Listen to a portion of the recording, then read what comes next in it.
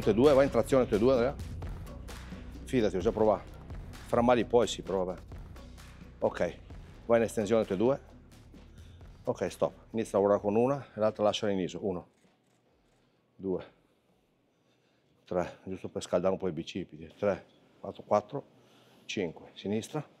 1, 2, 3, 4, 5, 5 assieme. 5, buono. Vai Gian.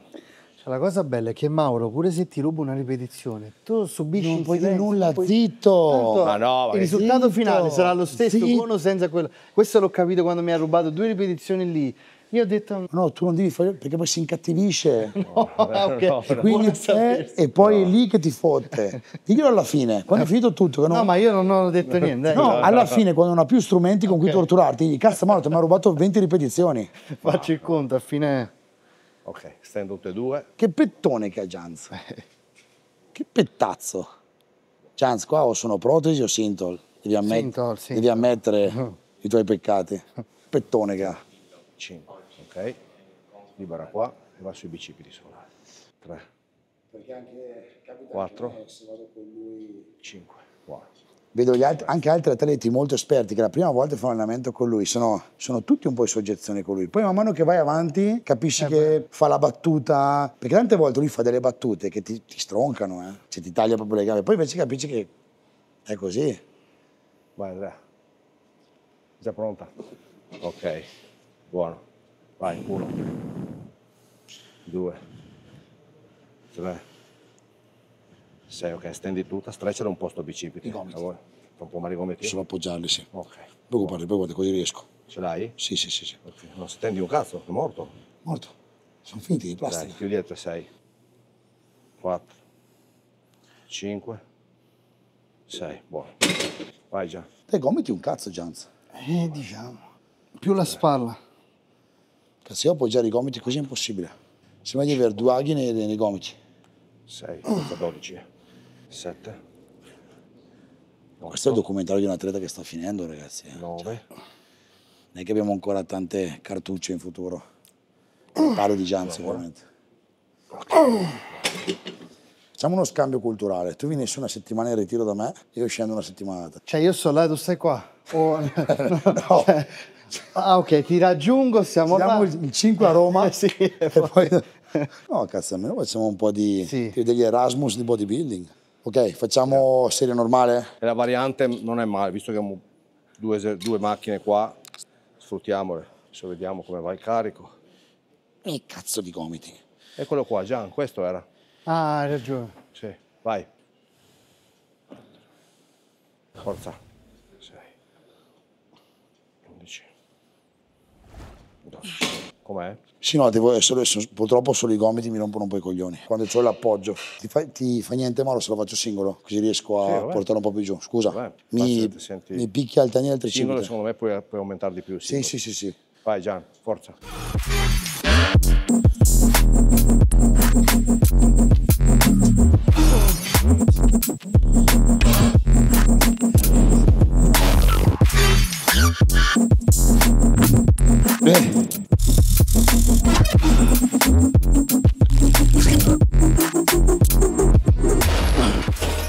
Troia. Con male i gomiti? Hai gomiti? Un po', no, proviamo i bicipiti anche adesso. Se no facciamo 2 serie qua, fermiamo, andiamo giù, facciamo nubili. Ci sta. No. Domanda, come si chiamano queste? Allora stavo dicendo, bastardo, tu lo sai sulle tue. Allora, no. Bippa. Metti la risposta. Vai Gian, forza. Andiamo. 1. Forza. 2. 3. 4. 8. 5. 3. Vai Gian, 6. forza! Forza. 7. Una ancora. Possiamo accendere questo un attimo? No, Gianz? adesso no, Io andiamo giù. l'avevo acceso, Mauro. No, questo no. No. Cosa cambia? Niente. No, non cambia nulla. Non te la rinfresca niente, Andrea. È solo te che si rompi i coglioni. Ok. Una serie e abbiamo finito. Segato subito, via. Tranciare proprio le gambe. No, cazzo la accendi. Come Franco Baresi con Battistuta, chi se lo ricorda. Così, forbice. No, ma io ho fatto così, con tutta la buona volontà. Ah! No, Gian, senza caccetti. Esatto, basta, fermo lì. Già aumentato. Non chiedo perché, proprio... No, no, niente. Già aumentato. No, cioè, che sensazione ti dà? Nessuna. Ce l'hai? Va. Sì, perfetto.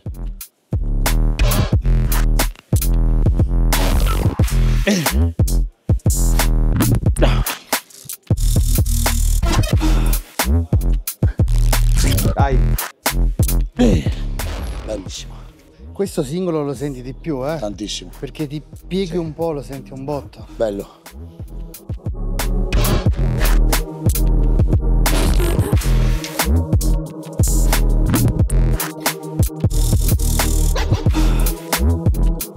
Quanto pesavi tu in gara, Mauro? 109-800. L'ultima gara. 110. Sì, boh, 109. Per fare un parallelismo, per farvi capire, perché tante volte si parla di pesi e non si capisce un cazzo, no? Perché dico 140, 150, 130. Sean Roden ha vinto l'Olimpia nel 2018, 108 e mezzo. Mamma mia. Flex Wheeler è arrivato secondo all'Olimpia a 99. Chiaro, forme stratosferiche in selezione. Però quando si parla di un atleta in gara a 120, 115, 110, se anche la genetica vuol dire che stiamo parlando di un mostro. Coleman pesava 124, Sì. 125 ed era mostruosamente grosso. Filippo quanto sarà pesato? 113? 115? Sì, forse. Quindi quando sentite Coleman 125, 126, stiamo parlando di una roba che non riesco neanche a, È là, Andrea. non riesco neanche a spiegarvela. Infatti stavo anche sbagliando macchina. Vai, forza. 6, forza. 7, 8, dai. 9, 10, ancora 2, ancora 1. Ok. Mauro, abbasso un po' il peso, che No, dici? l'ultima. Poi ci spostiamo giù. Ok, no. Adesso accendi il condizionatore e abbassi il peso. Combo perfetta, via. Già, dai. Ah, ecco, adesso ho visto dove sei grasso. 2. Forza. 3. Ok, fermo un attimo, adesso stacci un po' più sopra. Vieni verso i bicipiti, ancora verso di me. Vieni verso di me, ancora. Ok. Eccolo. Buono. Ora. 1, 4 me ne bastano. 2. Forza. Una ancora. Chiudilo.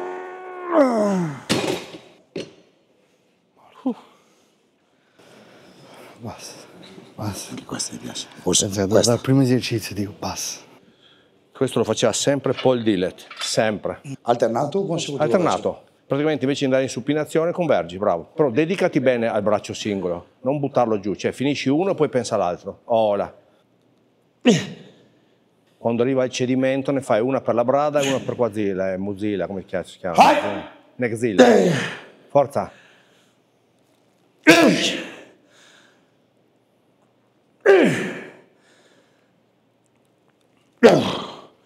Vai Gian, io prenderei proprio quelli di Andrea. Provo? Beh, diciamo che come movimento a livello di avambracci lo tiri su facilmente, bravissimo. Non controllo tanto.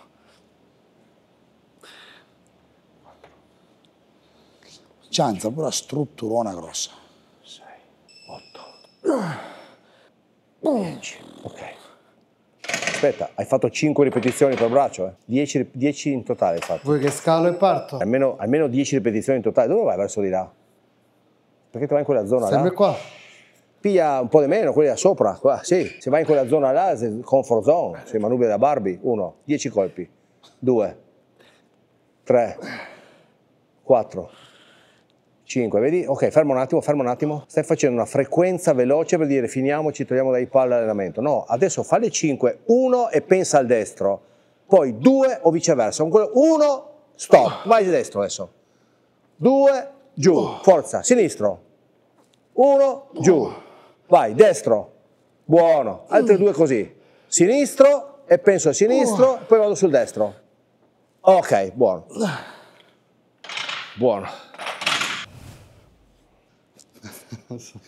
Il cervello senti che si scuote, ma no, vai. Ho visto che andava di là, cercavi non so che cazzo delle bacchette, quelle per fare per i sushi. 2,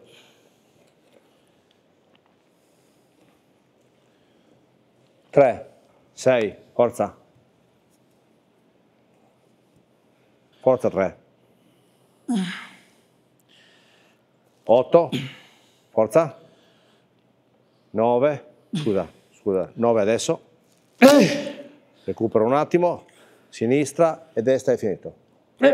Una ancora. Buono, bravissimo. Sei partito perfetto. 6 erano proprio buone. Concluso una merda. Io proprio ho iniziato una merda. Quindi... Però picchia sui bicipiti, una vita non li facevo questi. Sì. Qua tu lavori il brachiale, che è quello che quando fai soprattutto il doppio di schiena ti dà la separazione tra il bicipite e il tricipite. Che nel mio caso, quando ho questi tricipiti enormi, perlomeno devi cercare di colpire sulla separazione, sui dettagli, ecco. Quindi è proprio questo qua, questa parte qua, questa pallina qua al centro. Per il tricipite c'è un giorno a parte? O... Li faccio insieme alle spalle. Penso che sul tricipite ho provato a fare tutto. Multifrequenza settimanale, monofrequenza pesante. Ho provato una volta, che l'avevo detto a lui, a fare un giorno pesante e tutti i giorni un piccolo richiamo. Sì, niente. No, a me proprio mancano le fibre sui tricipiti. Non sono senza tricipiti, ok? Però rispetto al bicipite, che invece è un punto forte, è una mia grossa carenza, soprattutto la parte esterna, che è quella che dà rotondità, soprattutto quando fai il lat spread, ad esempio, o quando fai la rilassata frontale. È giusto aver provato tutti i sistemi, perché non devi arrenderti, comunque fin quando c'è la possibilità di provare a cacciarli fuori sti punti deboli, però poi ti rendi conto che veramente c'è una mancanza. Qualsiasi approccio, Gianz. Sì. Tecniche di intensità, bilancieri. Io facevo la French press col bilanciere sagomato con trapezio a 20 parlato. La facevo più quella completa spaccagomiti, dietro la testa, boom. Poi ho fatto lo spaccatesta classico, proprio quello fermo. Però usavo pesoni anche lì. La torretta della Life Fitness, quella diretta, quindi questa che è impossibile. Tutto il pacco pesi, facendoli come Jay Cutler, con la testa vicino al cavo. Dynamite press. Tutto. No, fa ridere come spesso criticano, però non mettono in conto che non solo c'hai Mauro a fianco, ti alleni da tanti anni, è ovvio che hai già provato di tutto, non è che aspetti la critica come per dire... No, ma è fantastico. Andrea, ti mancano un po' i tricipiti. Ma veramente? Grazie. Porca troia. Cioè, sono 20 anni che faccio bodybuilding, ma oggi ho scoperto che mi mancano i tricipiti. Grazie. Comincerò a allenarli. Che poi, stato, se tu vedi, anche tutti i grossi a fare l'alternato fanno un movimento molto completo. E usano poco, però tutti fanno questo movimento completo, lo portano qua. Che se tu parli con il 90% delle persone, a non alzare il gomito perché è sbagliato, non è vero, perché la flessione dell'avambraccio sul braccio, tu la puoi accompagnare se fai anche un leggero movimento dove sollevi il gomito. Sarebbe da fare, quanti tutorial sugli esercizi esistono? 1 miliardo. Però nonostante quello, vabbè, c'è chi ha le sue idee.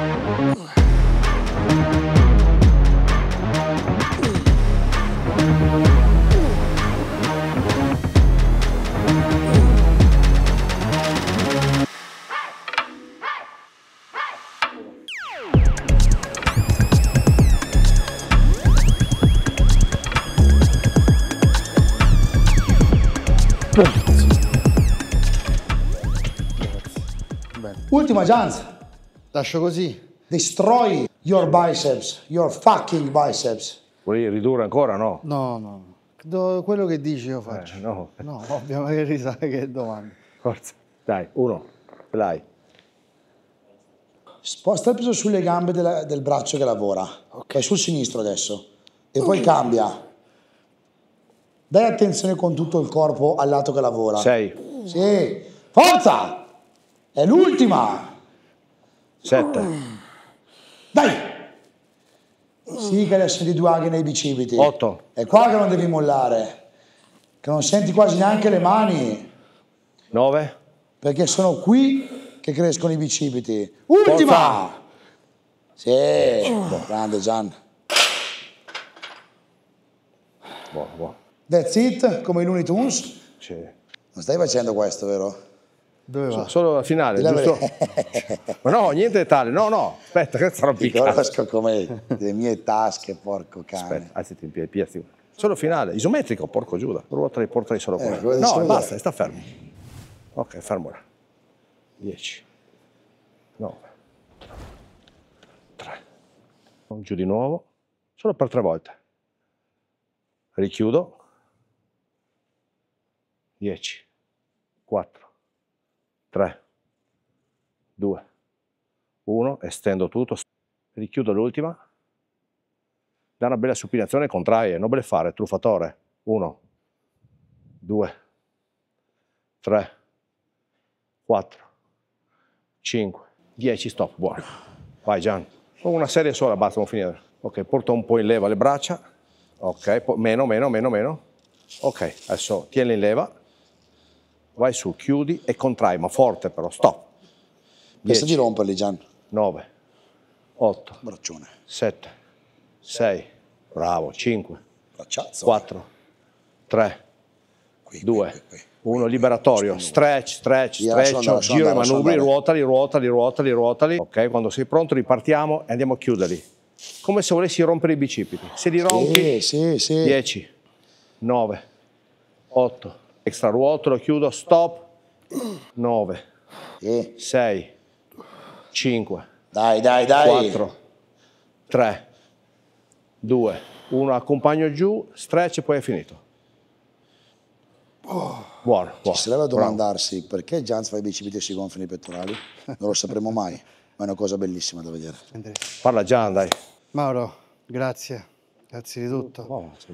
Grazie veramente per questa occasione, questa opportunità. Per me è un onore e un piacere avervi qui. Questi giorni, diciamo, resteranno segnati per sempre perché per me veramente è stato un piacere. Vi ringrazio, spero di avervi trasmesso, insieme avervi trasmesso un qualcosa di positivo perché noi solo questo vogliamo, trasmettervi la nostra passione. Anche se per tanti posso sembrare un personaggio lontano dal mondo del bodybuilding, ve lo dico che questa è la mia passione, quindi grazie. Non sei lontano, forse tu lo pensi troppo. Che cazzo pensi che sei lontano? E questo ti crea un fastidio, che non è così, non sei così lontano. Ho capito la percezione della gestione muscolare che hai quando spingi. Non sei assolutamente lontano da questo mondo. Già solo la passione che hai per aver allestito un posto del genere dimostra che sei un bodybuilding addicted. Io oggi ero curioso, ma anche Mauro ne parlavamo, di vedere come ti allenavi. Quello che ha detto lui, non tanto quanto sollevi, perché il quanto sollevi dipenderà anche per quanto tempo continui a allenarti, riprenderai la forma perché è tanto che sei fermo. La gestione dei pesi. Si vede che sei uno che ha mosso pesi per tanto tempo. Quindi il piacere di essere qua è tutto nostro. Non sarà l'ultima volta, ti aspetto questa volta io e lui ci aspettiamo al nord. Non ti faccio aspettare però. No, fino alla fine. Ti aspettiamo su e poi verrò anch'io a trovarti ancora e grazie a te per l'ospitalità. Assolutamente, grazie. Noi ci possiamo abbracciare che siamo sudati. Sì. Mauro, grazie di cuore. Grazie di cosa. Ragazzoli, iscrivetevi al canale. Mi raccomando, andate a seguire Mauro e Andrea su Instagram. Mossi muscolare.